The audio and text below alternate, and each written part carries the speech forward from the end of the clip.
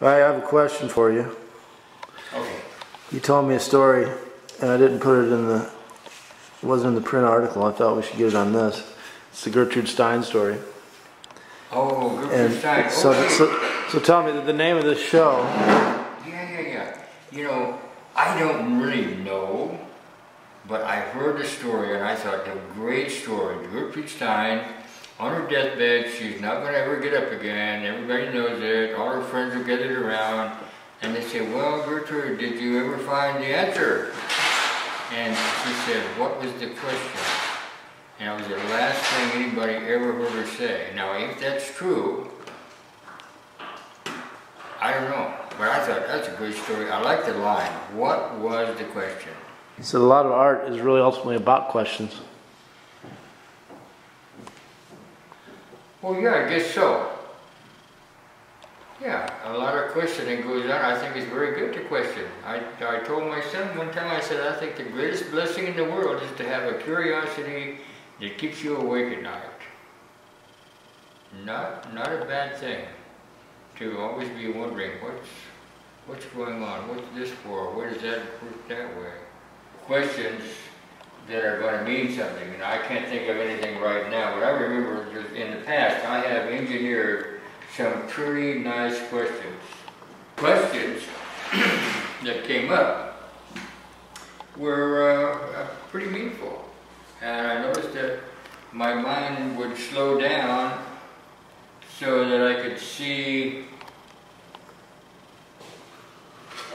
more than ever before. I could see an answer in a much more complete way. This happened several times. I seem to be much more on balance.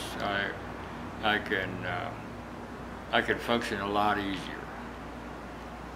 But when I allow myself to drift into close company with women, I find myself doing really crazy things. I find myself emoting, going off the rails a little. I get in trouble. It brings a lot of questions for which I haven't found the answers. But as I said before, that's how we all got here. All this dynamic stuff that women go through, it doesn't matter which culture. You can break it down like this. Men are inclined to think and women are inclined to feel. So it's a competition between thinking and feeling. And I think hardly anybody really understands that. I wouldn't have understood it if it hadn't have been pointed out. And once it was, I said, oh yeah, right, that's so logical. That's exactly the way it is. Women feel their way around and men think their way around. But now we live in a very interesting age where now we have women who are lawyers and judges and CEOs, and we live in a very interesting time. Very interesting, I think. Now this all started last year when you started to do dancers, but at that point, they were single dancers then, right? But what was the thought there? I mean, it suddenly.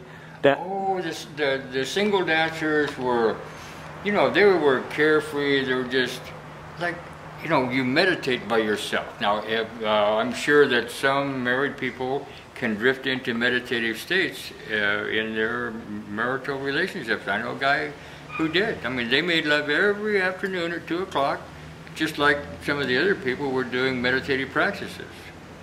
And he passed away. I asked the lady, I said, what was that like? She said, well, you just got deeper and deeper and deeper into the experience. Everything became more and more and more subtle.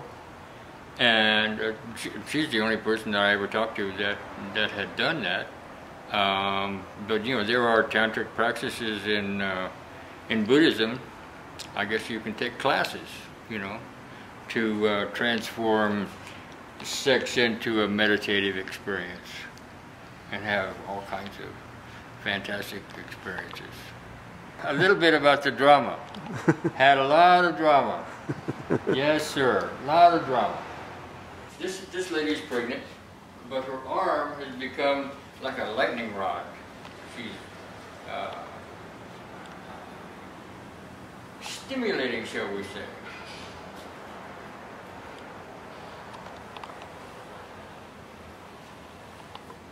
he's being given a hat. It's a combination of dunce and jester, and he doesn't even know it. The jester and the dunce, I think it's a good combination. You know, jester requires tremendous acumen.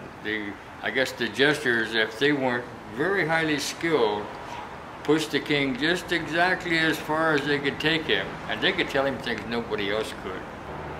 And he's enjoying the vision of this beautiful young lady, and he has no idea what's befalling him.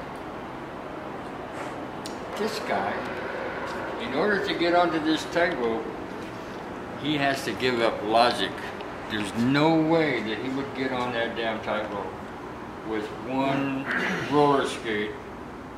And here's this provocative lady with hooks.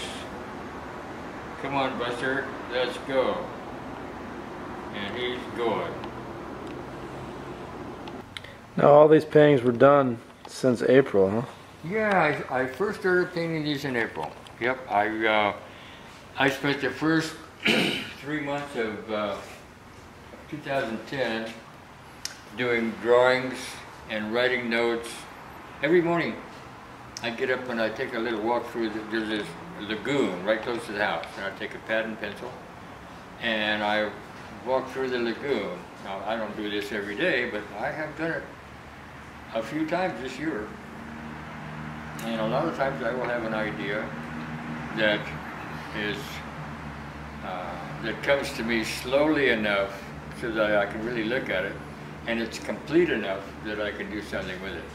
And you told me earlier that you feel like this work you've gotten someplace that you haven't gotten before.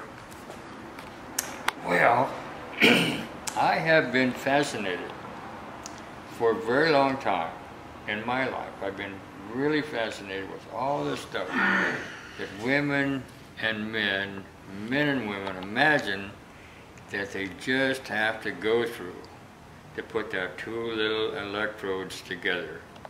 It's incredible. It's the simplest thing in the world. It's the most natural thing in the world. Laying in this tall, succulent grass with this little girl, and we were looking up the sky and puffy blue clouds. I had this tremendous feeling of love from right here in the solar plexus, like the center of my being. There was this tremendous feeling of love for this little girl. And it really impressed me because it lasted for a while. And this next time I experienced that from the center of my being was in 1968 in my studio right above what used to be Club Sushi. At that time, it was not focused at anyone in particular. It was just something that was coming out of me. And I said, aha, this is interesting. In the interim, I went through 14 years of school, I went through the U.S. military, I'd gone through 2 marriages, and now here's this really glowing experience again that I haven't experienced since I was 5 years old. That was impressive.